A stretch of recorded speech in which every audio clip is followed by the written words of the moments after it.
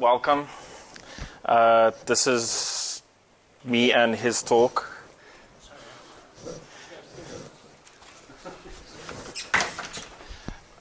So let's get started because there's probably quite a lot to cover, and I feel like we're already running out of time. Just quickly, I work for that company at the top quite recently, but I used to be a DevOps engineer in an AWS environment. I'm still doing AWS and Google Cloud at the moment, and a WASP. We've got t-shirts printed for today, so come and find us later. They're still in the car. Like, I finished these slides between last night and this morning because I was soldering all hours the whole week, thanks to Mike. But anyway, and Toufeeq, we used to work together. Yeah, some time back, and I guess that's me. Yeah, currently work at SI. Yeah, that's basically. There's not much. If you want to know more about me, I guess it's best to just talk to me. Yeah, I'm that kind. Yeah. Yeah, so we usually sort of talk about these kinds of things. So we sort of thought just to throw all ideas into one. So when I started at the previous company about 10 months ago, there was some security, but I felt like there was a lot that could change. And I focused kind of on the three main ones, although you'll see I reference AWS a lot because that's what I worked with. And generally the problem was that development came first, so features, the CEO calls, he's grumpy, let's get things out, and generally that's where you saw that things sort of came off the rails. But I'll talk more about that. That's the kind of outline. Hopefully we get through all of it because there's a lot to cover. So with the theme of Back to the Future, usually you had Dev, Sec, and Ops, and that usually broke because Dev sends it to Sec, Sec says it's a piece of crap, sends it back, or sends it through to Ops, and Ops breaks everything, or has VMs that have been alive for the last 6 years and doesn't work. And kind of what I've found is that they all seem to actually be the same thing rather, or it makes more sense to have them work together. We were a small team. Cape Town office was 10 people, so you had to work together. Even though I was the DevOps engineer, you kind of want to get a culture going, otherwise you're just fighting upstream. And at first when you kind of look at the security model for these kinds of things, AWS is this, which explains it rather well. They try and cover this end, and then it's quite top heavy, which is the same for most things. I mean, Oracle, everyone can only guarantee the platform as much as you don't go and open up root and press enter twice and things like that. So kind of a lot of what you have to end up doing it makes a lot of sense. I mean, your customer data is important. The operating system needs patching, server-side encryption, client-side, you need to HTTPS and encrypt. And generally, when I started out, I was a little unsure where to look. And I found a lot of great mentorship out of Coinbase and Netflix. And our Coinbase has been hacked a couple of times, so I wouldn't say they're the perfect example. But if you go watch that YouTube video, the guys started out in NASA's JPL, and they moved some of NASA's infrastructure into AWS, into not their Gov cloud, but a more secure cloud. So they had a lot of lessons that they then applied to Coinbase. And they have a whole DevSecOps lifecycle where devs can't actually push any code to any containers without it going through a whole process. Now, Netflix, on the other hand, devs have a lot of control. So AWS, they pretty much give them as much permissions as they can, and then they build open source tools to manage the damage that comes from that. So obviously a new dev might not know that certain permissions is just going to open up everything, and you can consider that Netflix is probably one of the biggest customers at AWS, so they must have some idea of what they're doing. So to kick it kind of off, I mean, if your identity and access management isn't right, which Google and Microsoft and AWS all cover, you're generally going to get your head bashed in So generally, networking and IAM, everything was separated. Each service had a separate IAM role and separate networking. So the great thing about AWS, it's all an API. So lots of networking can be thrown in, and generally, even on this level, it's still a bit too simple. You can break everything up into separate subnets. But it does kind of, why I like this image is that they tend to talk about different clouds. And that's where generally things get quite sticky and weird. So the first thing we generally did is we got a pfSense box set up at the office. And the idea behind it was, if AWS is a cloud, it has an API. So if we can kind of control our network a lot better, we can also control how the API works and also how the code gets into our AWS instances. So if you removed one of these, you could even put in a local data center. So you set up an IPsec tunnel into AWS, and then we set up OpenVPN into the office so that each user, even when they're at home, still has access to AWS. But we have some degree of guarantee that between AWS and the office, through a AWS hosted VPN, that our traffic would be a lot more secure. And this got interesting because then our local network had routing into AWS. So the devs had direct SSH access to VMs in AWS, because I used to get irritated with, how do you reverse SSH into this box so I can get to this box? And this solved a lot of that problem. I mean, it's a lot easier to ping directly to a box that you already know the private IP for. Or if you set up the private DNS correctly, you could even hit private DNS from the office. And where things got interesting is, considering that there's IAM on how you use AWS, if you were using a VPN correctly with public IPs for the office, you could actually lock down all access to AWS's API to a single IP or two IPs. I'm making some assumptions because of time that people kind of have an idea, but this is an IAM rule where you're saying any resource on the API and any action is denied for an IP address that's not in those ranges, and you could make it even more granular if you wanted. So generally that meant that outside of the office, you couldn't even spin up an EC2 instance or hit certain S3 buckets or anything. Anything that we didn't want public facing got locked down a lot. And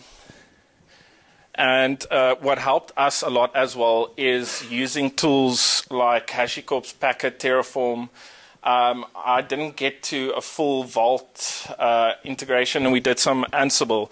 And the big thing that we did with Packer is that we could have automated builds. So we take the latest AWS Ubuntu image and then provision all the dependencies like Python 3.6 and everything on it.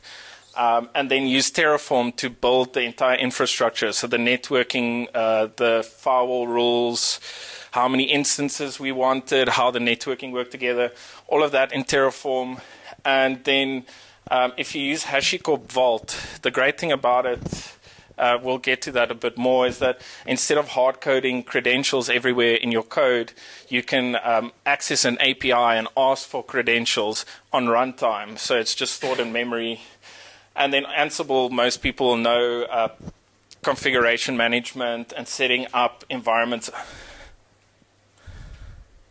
And that's just a Terraform example, so it looks a lot like code, infrastructure as code. I use Google as an example because I default to AWS too much, but you can tell it where, which project, and it generally pulls, like with AWS, it can use your AWS credentials on your machine, so you don't have to put it in everywhere. And then you tell it how many of what infrastructure you want, so how many Google Compute or AWS EC2 instances. So this helps us to not lose track of our infrastructure. Otherwise, you have a bunch of VMs lying around, which I generally shut off until someone came to me and asked why. So that we don't have boxes that haven't been updated for 2 years, that have DP security rules, firewall rules open to the world. And we did a lot of logging. And that was great, especially if you have no idea where to start. The Elk Stack or Elasticsearch Logstash and Kibana is great. So what we did on every API, we would put a Logstash client, or even in the code itself, it would ship to a Logstash cluster that we had. So every request and response was tracked. Internal errors were tracked. So we picked up, lots of looking for WP admin and all of that. So you kind of like tend to, after a while, filter out some of the garbage. And then Kibana is a great visualization tool.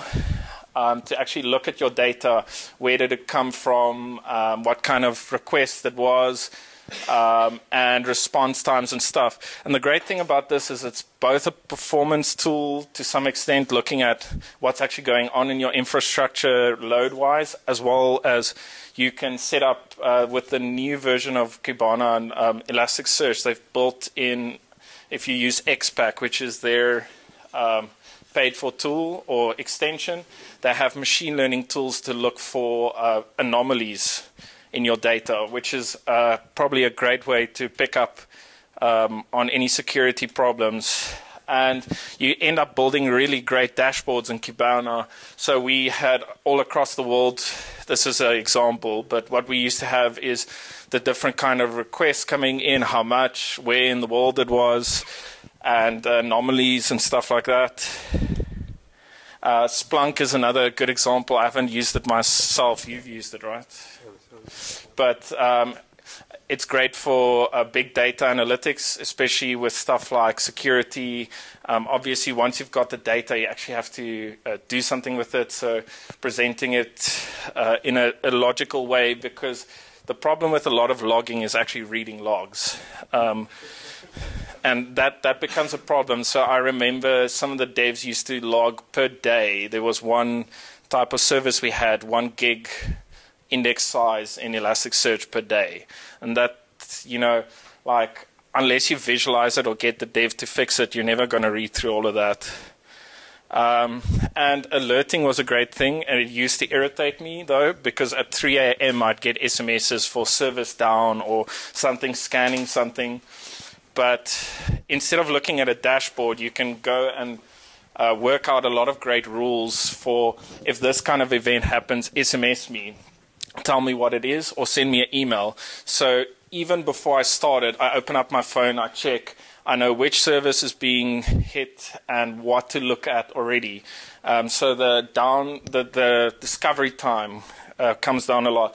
Sorry, I didn't mention that. I put the Back to the Future car on places that's kind of like old but new. Monitoring's not new, alerts aren't new.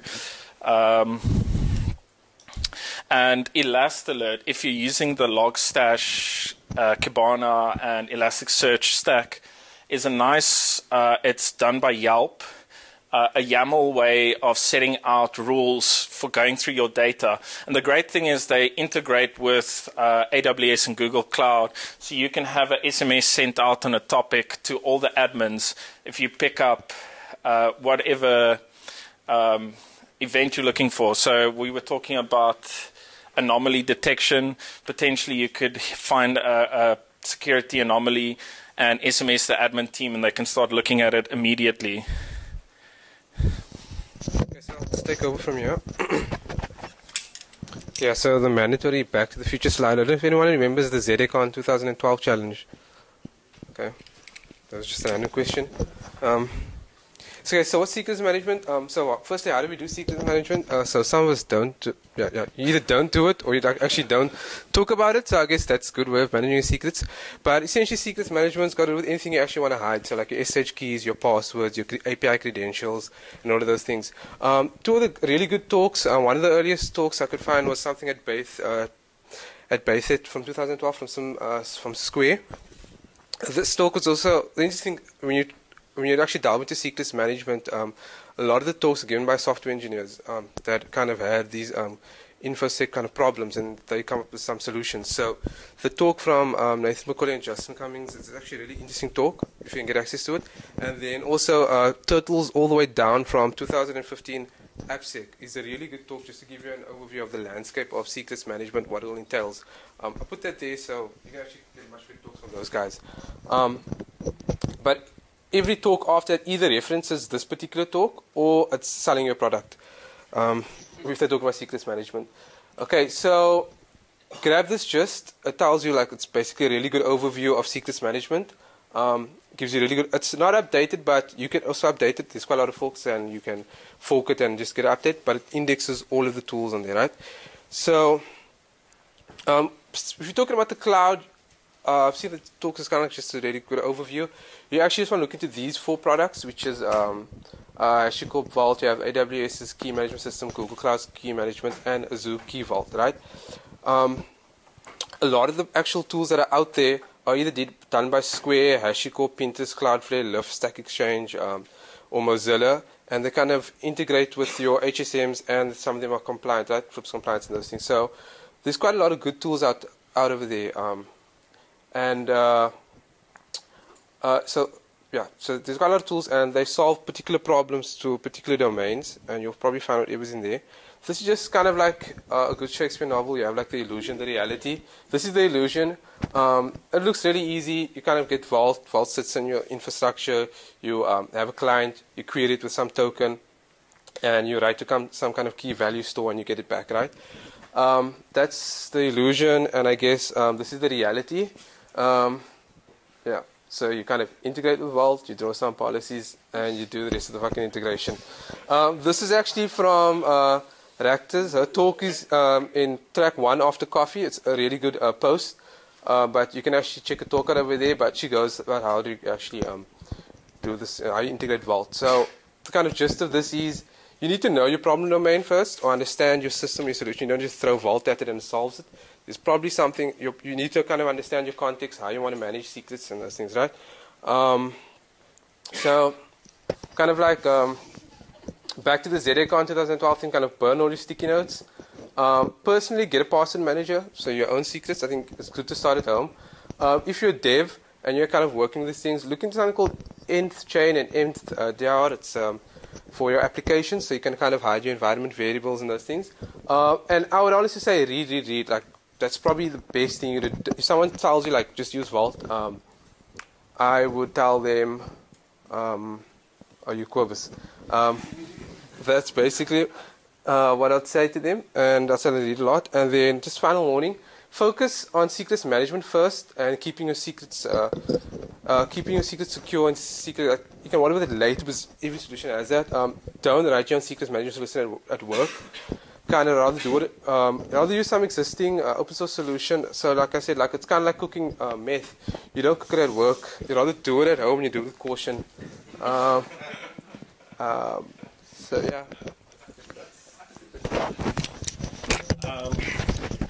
So back to kind of a scanning thing. So the problem, especially with the AWS or Google or Azure environment, is that there's so much to look at, even in the console. Forget about the CLI.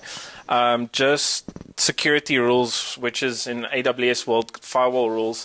I had to look through about 40 different security groups to find all the everyone's ADSL public IP that they'd put in there that obviously had expired already, and then filled up all the security groups so we couldn't add anymore.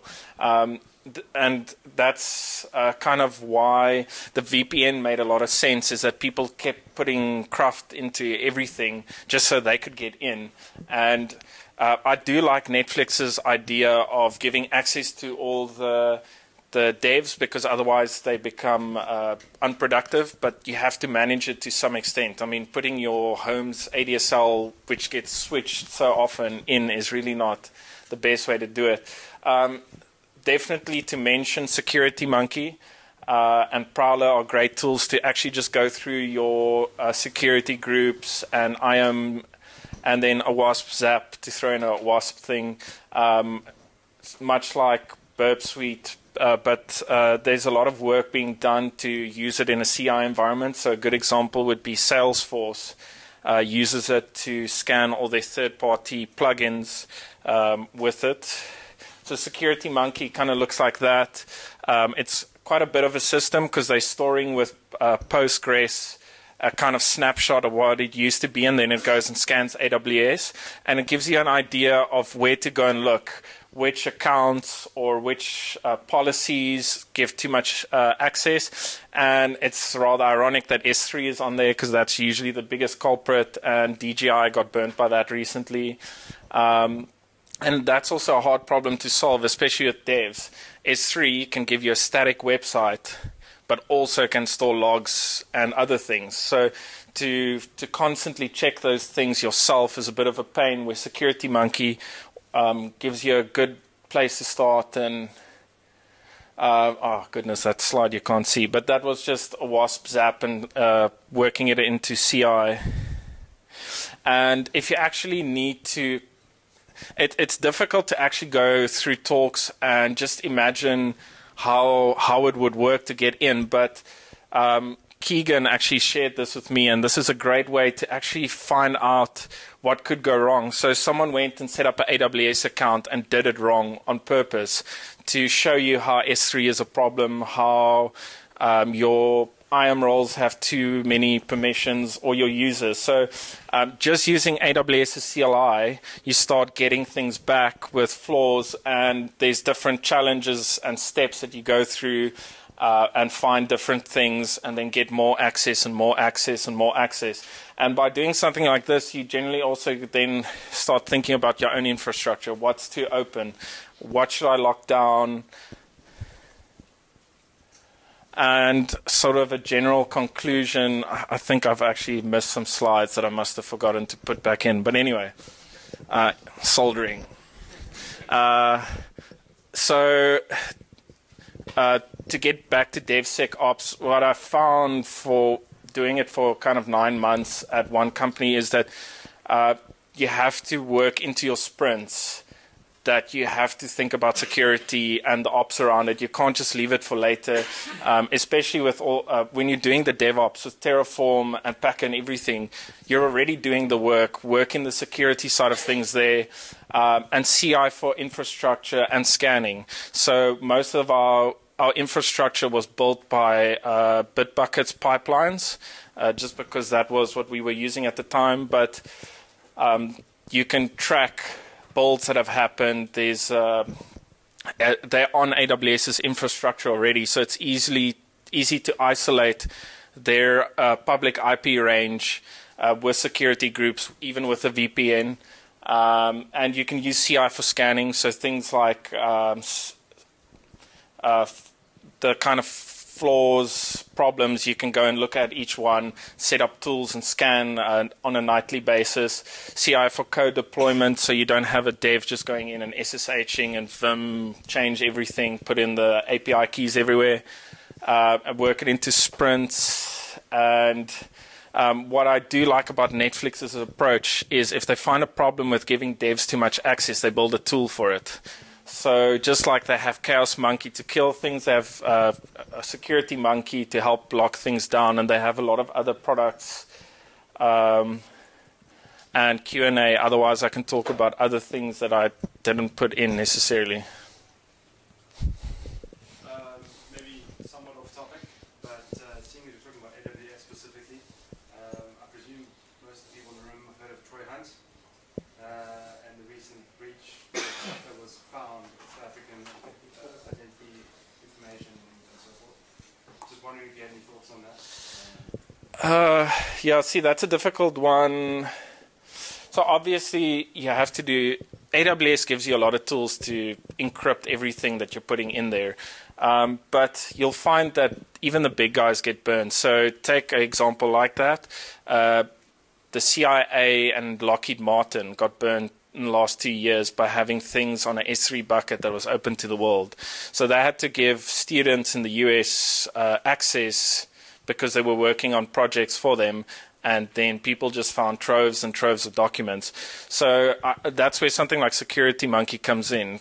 Constantly scan for that kind of thing, because AWS enables, right? But it also enables you to burn yourself. I mean, they can't do everything. That's where that shared security model comes in. But, I mean, in that case, I mean, nobody likes disclosing, but disclosing is the first thing. And if you've put in the right measures, you should be all right. And remember that the cybercrimes law might get passed in the next year. So then you might become liable for that kind of thing, more than you are now. So secure it now rather than later. So you mentioned giving devs access for everyone and then using monitoring to kind of mitigate that. What's the sort of, how much damage can you really control? You know, so it's like, oh, oops, SSH.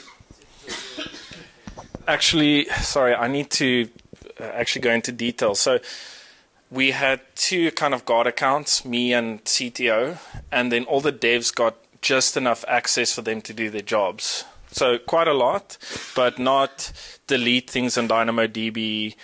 Like, for instance, CI could kill and launch instances, but devs could only launch instances, not kill them.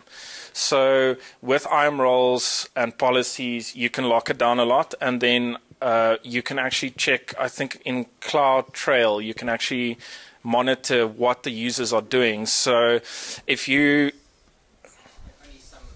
Yes, some of the stuff. So you can add more things if you need to. If you add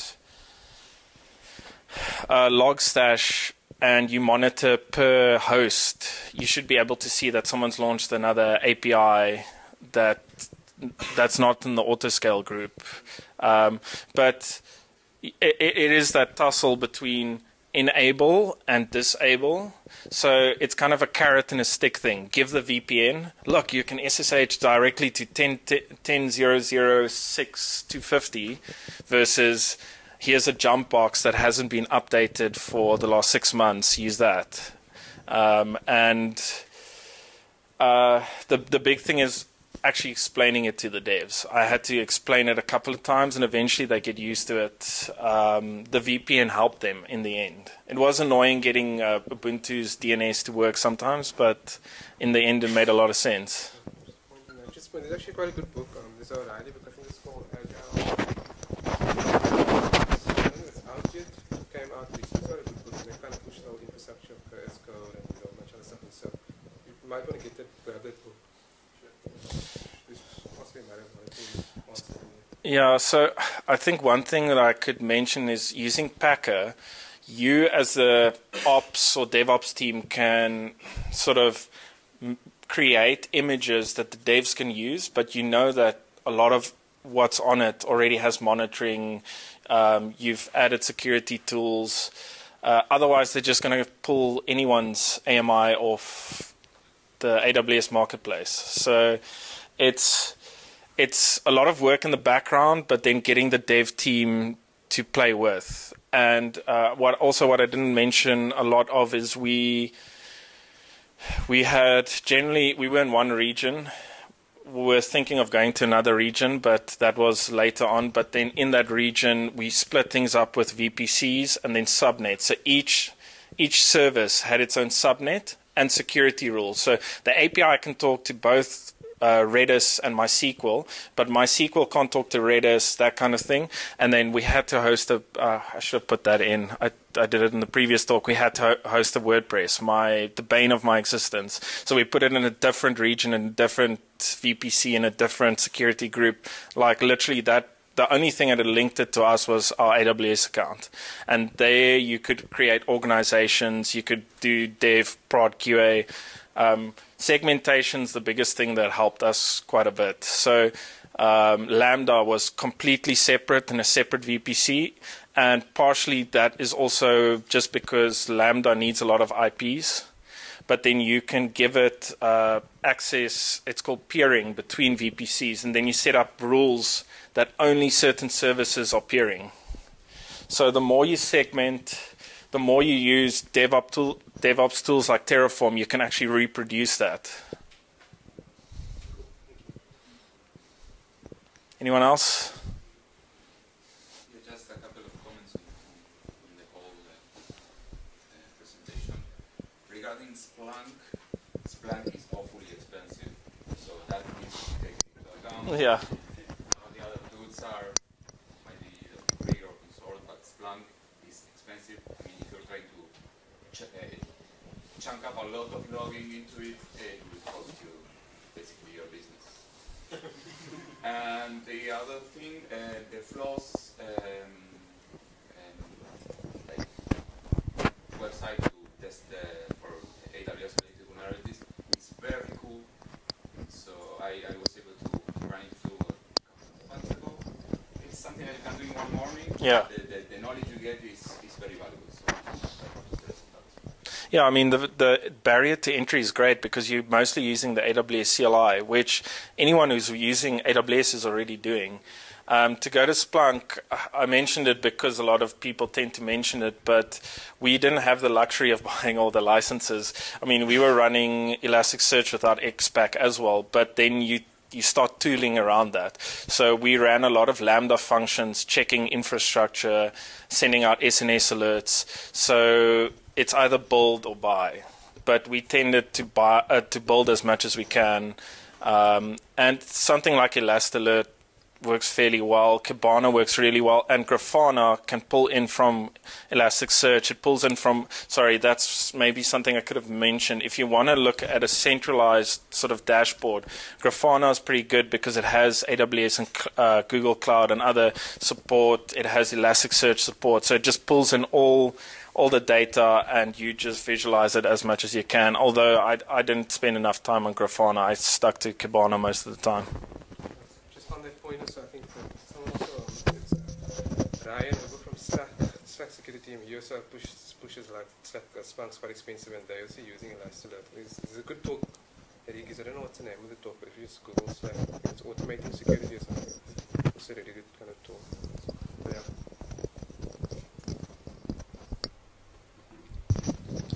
Thank you.